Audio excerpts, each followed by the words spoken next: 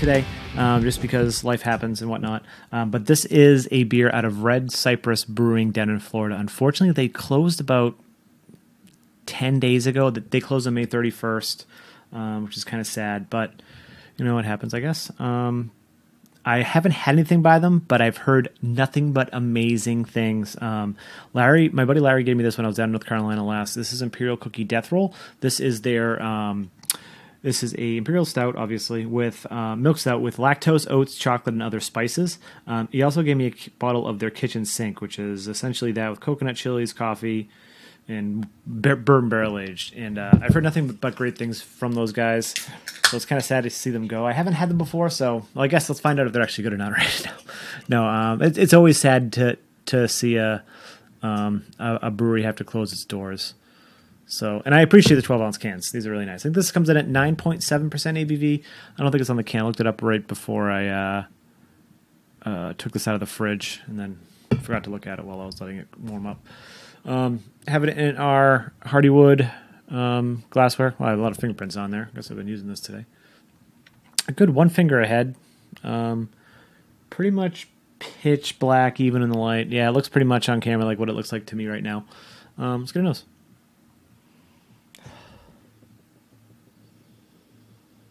It smells, well, smell-wise, it may be a little...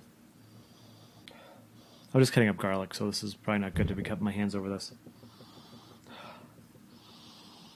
I'm getting a roasted chocolate and batter, doughiness, like sweetness. Like, yeah, I think if that's like an oatmeal cookie, yeah, more like a cinnamony, but not like cinnamon you would expect in like a horchata stout or like a chili stout or anything like that. Like, it's like chocolatey sweet. Like if you had a chocolate oatmeal cookie. It's gonna taste. Cheers.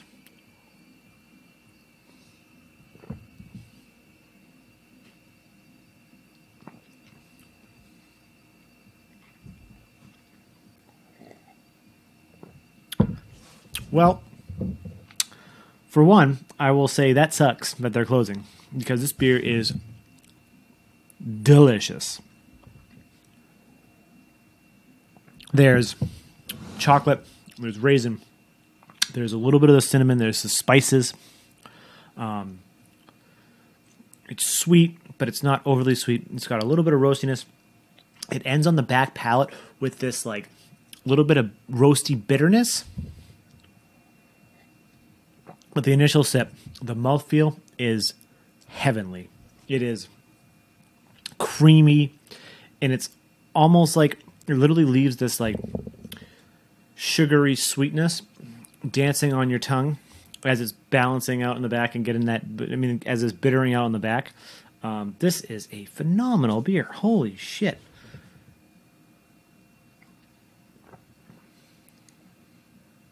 There's just so much going on, but it's all well balanced. I know we've all us beer tubers have been making jokes lately that, oh, well balanced, but no, it is. Nothing is overpowering. The roast comes through very nicely at the end in the bitterness, and it just kind of the end, but you get this like sugary sweetness, like an oatmeal cookie. If you eat an oatmeal cookie, you get that.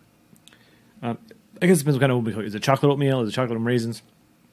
I get like a little bit of that like dark fruitiness.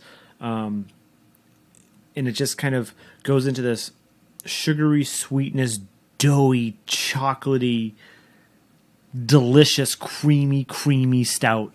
And it's a shame that I only have 1 can of this.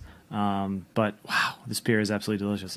So if you guys can still get your hands on some Red Cypress, I know they closed. I imagine there's obviously still some stuff left. I know they're waiting to like kind of kill all their kegs. Maybe they'll come back. Who knows?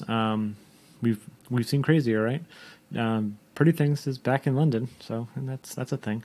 But anyways, yeah, let me know in the comments if you've had anything from Red Cypress, if you've had Imperial Oatmeal Cookie Death Roll. They've also had their kitchen sink, which I'm going to be trying very soon. That has coffee in it. Probably should have did this opposite and actually had Mike drink this with me and do the coffee one solo, but the coffee one's a bigger bottle, like that size. So I didn't really want to do that. But anyways, whatever. I digress. Nerdsense on Instagram, Facebook, Twitter, those are your things. Don't forget to hit the like, comment, subscribe button, the little notification button. And I'm Sean. This is Nerdsense. Cheers.